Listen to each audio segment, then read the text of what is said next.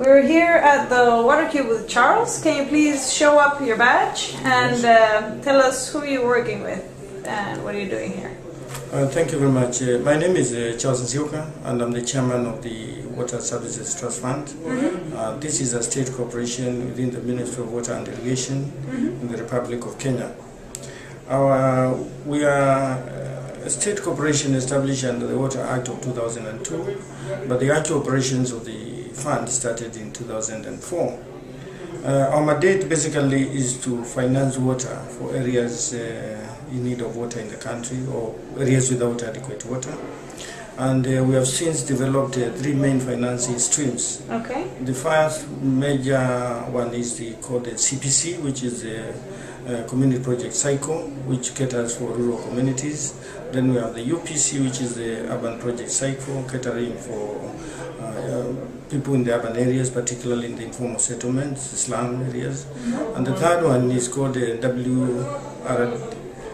WRUA, which is the Water Resource Development Cycle. And basically, we under this one we cater for protection of environment and restoration of water catchment areas. So far, we have been able to finance projects covering up to 2 million people, and we anticipate in the next 4 years or so to cover up to 6 million Kenyans with water.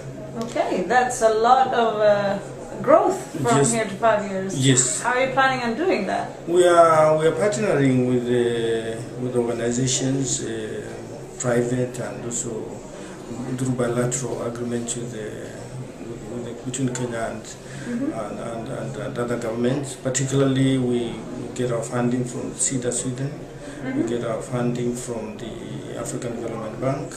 We have funding from the European Union and many other organizations, even the German KfW and many other organizations. So we get this money and we have developed models of delivery. That's great. With the models you can canalize it Yes, directly. with the models we can minimize wastage and ensure efficiency and adequate delivery of financing. We work through our national water boards, which are regional bodies, and we have 8 of them in the country. And through them, then we are able to reach the communities who then implement a project. We don't implement the project. We the communities implement. The communities are encouraged, and we provide them with any backstopping services that they may require for the successful implementation of their project. That's fantastic. Thank you very much. Thank you very much.